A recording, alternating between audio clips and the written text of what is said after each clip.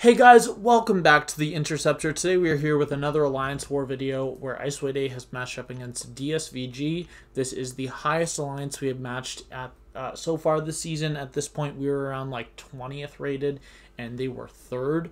Well, both in tier 1, so it's a fair match, like we can't complain about it. And we actually beat them the last time we faced them, so we were feeling pretty good going into this war, but we know that we had to play our best, and we did play pretty well. So I have actually the exact same team as last war, which is Kingpin, Hood, and Spidey 2099, with the difference being I'm actually using Spidey in this war, and ironically, it is for literally the exact same fight that got reassigned last war. It's for that fight, except this time I'm actually taking it. In Section 1, I only have one fight. I could have taken both fights, but we had someone with Doom coming on path 2, on backup. So I just had him take this fight, which was great. Doom is a little better. Doom is definitely better than Kingpin. Kingpin doesn't directly counter it, but you just have to take extra block damage to not let them throw specials. Mysterio. But on this first node, Ebony Maw, this is a pretty straightforward fight. The only thing is that the power that you get back is going to be lowered if you've recently knocked down Ebony Maw with a heavy attack. Now, I'm actually going to make that mistake the first time around. And then I instantly, like, the second my heavy attack lands, I realize what I did. And I'm like, oh yeah, can't do that. So credit, I actually did focus up and do it correct the next way. But right here, as I push over, I realize I'm just over 1 bar. So I said, so there, my heavy did not connect, which was good because I needed it to not connect there. And at this point, my focus is down, but I am building up some Furies on him. He gets up to 4 Furies before I throw my L1. So basically what I want to do, now that I know that I can't knock him down with heavy attacks or I'm going to die to the Furies, what I want to do is I really just want to play it like a duel. So pretty much ignore the nodes. But I need to watch his miss. So right here, I'm going to get in my special 1 because I know how long the special 1 takes. I know that I have enough time to get it off before the falter comes back. And we're actually doing a lot of damage to him because of the physical resistances. Here we're going to throw on another special 1, and I'm pretty sure he's just dead here. So we're going to bait out this L1. Falter activates, I just have to not counter. And we actually end this fight with 100% health, and I could not be happier with how that fight went. After the beginning of the fight where I just kind of went stupid idiot mode, and then I woke up, I was fine. And here is where the death comes. Well, not this fight, but like this set of boosts. So at this point, we were winning against DSVG. They had a really bad start, and we were winning 3-0, and then it was 3-1, and then it was 3-2, and then it was 5-2 because they died twice. And the score when I started fighting was 5-3. So we had 2 deaths, a 2-death lead on them, and they had a little bit extra exploration, like 10 fights extra, but we both had like 40-50 fights left to do, so that wasn't like a deciding, well, actually, never mind. But I just really want to make sure I don't die. So I have a Kingpin, one of the bulkiest champions that doesn't take much damage. I have the literal max boosts you can use. So this fight goes absolutely beautifully. This is Sweeta's Sasquatch. And the start was awesome. We got our special 1 off. We countered the special 1. Here's going to do it again. I'm going to make sure I stay close enough to safely counter it. Here I'm going to throw another special 1. And he's going to throw his special 2. I'm watching the timer to see if Unstoppable activates. Actually, in that moment, when Unstoppable activated, he had 2 degens on him, so it was literally impossible for the Unstoppable to activate for the armor up to activate an Unstoppable, because he was under, he had more than 100% like lowering on his defensive ability accuracy, so at that point it was not possible, but you know, still playing it safe. And then there I hit a light intercept to end off the fight. So we're going to go up to our second fight here. This is one I was not even slightly worried about. This is probably what I consider to be the safest fight of the war. This is going to be a Moleman on the second node of Path 9, Section 2. This is actually pretty much the same fight that I took last war, except last time it was on Hazard Shift Mini, and this time it's on Path 9, which basically means just a little less health. And obviously I also can't hit into the block here unless I have him at 0 charges. But as soon as I either inflict a debuff on him or he throws a special 1, he is going to get his mole mass and his monster mass, and I'm gonna want to not hit into him. But it's pretty much the exact same fight of just watching the unstoppable timer there. He does get his unstoppable, and in this matchup you do want to throw L2s. This is primarily the fight that I use those 200% tech boosts for, just to make it a little faster and a little safer. But really there's nothing to this Moleman. It's a very straightforward fight. And not too much to worry about. There I'm going to throw another special 2, and that one's actually going to kill. So that was about a 50-second fight. And now we are going up to our last war. So, our last fight. Excuse me, this is actually not our last fight. This is our last Spidey fight. This is going to be Mojo on 47. And for about a season, maybe even a season and a half, they switched the Alliance War timers to be 5.5 minutes. They just switched it. They just switched it back to be 5 minutes. I don't know why they ever changed it, but they did, and now it's back to 5 minutes. But they also changed once someone else goes into a fight, there's like a timer that pops up, and after that timer is done, you'll be able to go into the fight, whether they died or whether they're just in the pre-fight screen. And then if they're in the pre-fight screen, it will go over to another timer rather for the fighting. For like while they're actually in the fight. So it used to be 60 seconds for that timer, and now it's 90 seconds. So I don't really know what changed there. But here, what I should have done is I should have just completed the prompts and gone for heavy attack, but at this point it's too late because I'm not able to land a parry and I lose my Mr. Fantastic debuffs. But I actually am able to get my my Wither up. So as long as I keep my Wither up for the rest of the fight, I'll be fine. So the strategy that you want to do for this fight is going to be Dex, parry, heavy, and I actually do mess it up quite a bit where I don't dash back fast enough and I end up blocking by accident, like right there. That was a parry that was meant to be a Dex. It was a complete accident. But I'm doing a pretty good job of keeping up my Wither, so I'm keeping up those exhaustions as well to further enhance my power control in the fight. There I lose my Wither, but I get another special 2 right away. So really there was not ever any risk in this fight. Also, this is my last Spidey fight, so I wasn't too concerned about health. So I was taking a little bit extra block damage, I guess. But there we end it with an L1, and the fight is over. So we just have one fight left. Now, this fight. When this fight was assigned, and I saw the assignments, I said, this is not a good idea. Kingpin is an extremely risky option for this fight.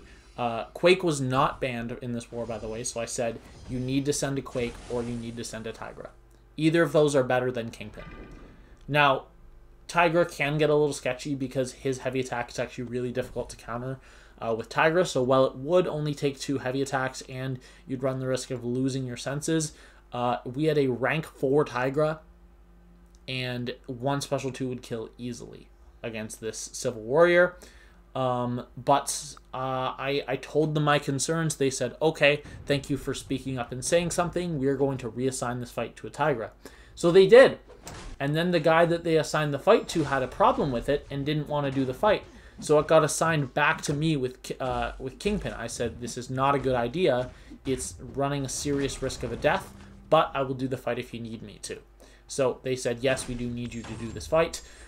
So what I was really concerned about, if you don't know the way that Civil Warrior activates his armor ups, he activates his armor ups on every 5th hit, whether it connects or does not connect.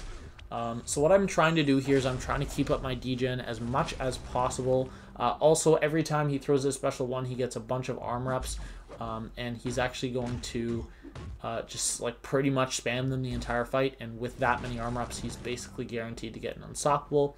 So at this point, he's up to 14 armor ups. So He's also not taking much damage.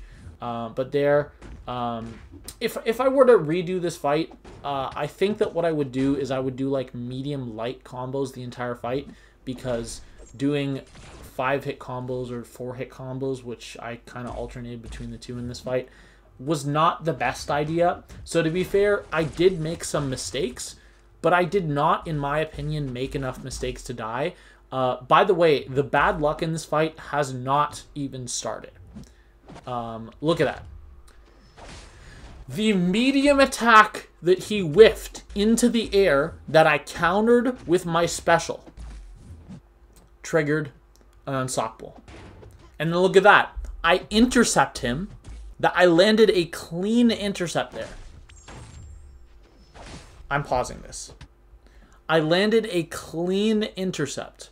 And the first hit, unstoppable. So I'm like, okay, let me calm down. I still got some health left. This is still a winnable fight. What happens literally the next hit? Look at this. Look at this. So I throw a special one. That's the one where he whiffed. So what do? I land a intercept. Wait, not there. Not there. There. I landed an intercept. He goes unstoppable. And then what does he do? I counter with a special one. And he gets unstoppable from whiffing a medium attack. The same exact thing. He does that twice in a row. The second time with a degen active, which lowers the chances of unstoppable. And he still gets unstoppable. So literally at the end of the fight, the only, and I mean the only 3 chances he had to hit me, he got 3 armor ups in that time. The only 3 times he could have hit me, he got unstoppable. If it had happened at literally any other hit in that entire sequence, any hit that had crossed like the 5 times mark in the fight, he wouldn't have hit me. But it had to happen on those exact 3 hits, and I died. In a row. 3 in a row. Not to mention the absolutely insanely bad luck that I got for the very large majority of that fight. I was just getting shit on in this fight. Now, to be fair, I didn't play it perfectly. I'm not saying that. But I am saying that like, when we are assigned fights that we are concerned about, what we are told to do is we are told to speak up and say, this is not safe. This is a death. Please don't make me do this fight. And that's what I did. And to be fair, they did try to reassign it, and the guy said no. But I was so clear. And I understand that it's hard to be a planner, but at the same time, I literally went to like pretty much every extent I could to get myself not to have to take this fight, and they still assigned the fight to me. And I'm not trying to like blame anyone individually. I'm just trying to say, like, what do I do, right? What do I do to avoid death like this? And we die. Now, to be fair, the death was to horrible RNG. So I'm not going to, like, I'm obviously not blaming my officers at all. Not at all. But, I mean, I tried. I tried my best to get someone other than Kingpin take this fight. I really wish we could have made a Quake work, because that is literally the easiest Quake fight in the world. I could have done it with my eyes closed, pretty much. But it didn't work out. And at that point, the war was 5-4. So I logged off my phone, a little pissed off. And then I checked back 10 minutes later, and it's 5-5, and it's tied up. Now, this is actually not what made it 5-5. This was earlier in the war. But if you can see, Nebula is at exactly 50% going up to this Nimrod. Now, this is at the end of path 1, 2, 3, section 1, or section 2, excuse me. So this is the buffet Kitness Thorns node with the lowering your combat power rate with the hits.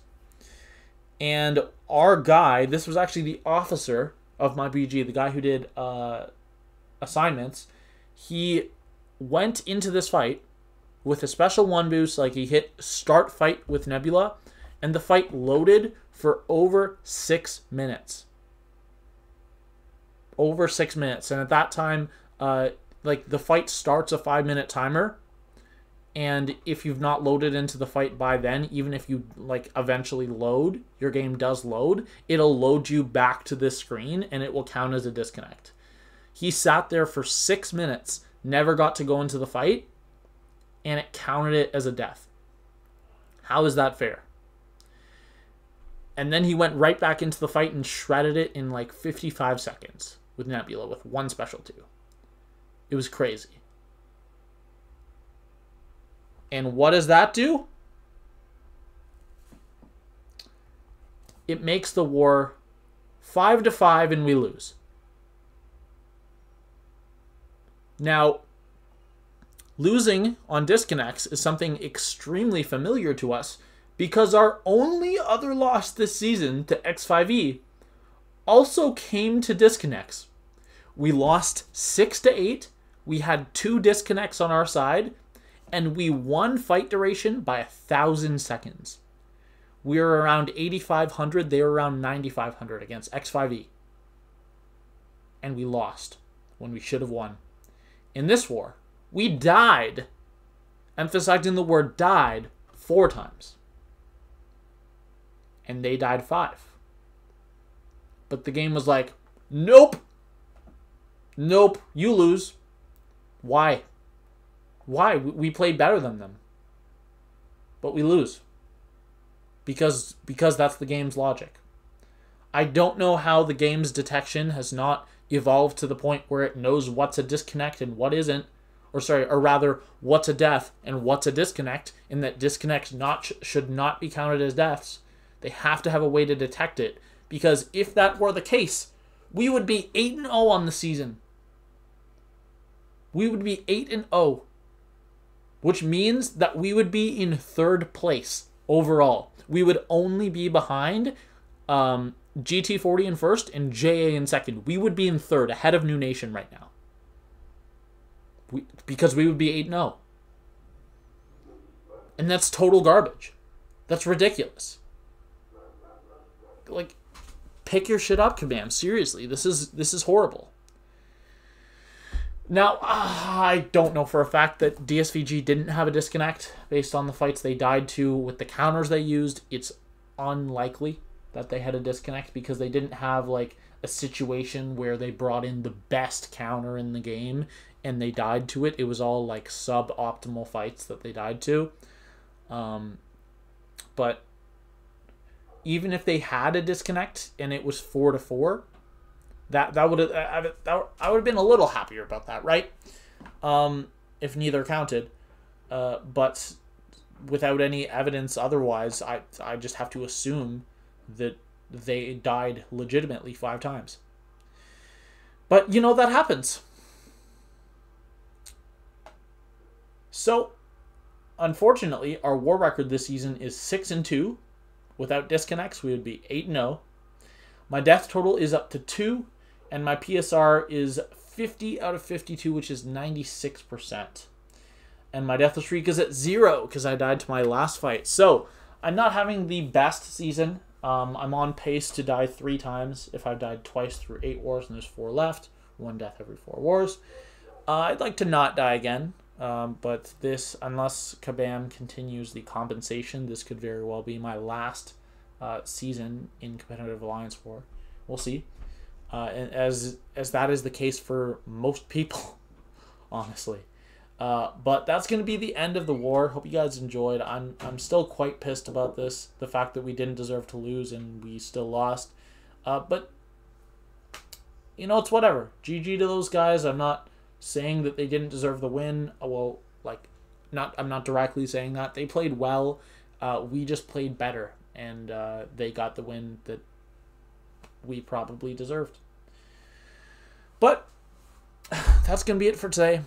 I really don't want to come off as salty, and I'm not trying to insult any of these guys. They're all great guys over at DSVG. Yeah, I'm just extremely mad at Kabam for this, and it may sound like I'm trashing them, but I'm really, really trying to not. I'm sorry if it came off that way. But that's going to be it. I'll see you guys later. I know I just ranted on at the end of the video for like 8 minutes, but I really had a lot to say about this. So I'll see you guys later. Bye.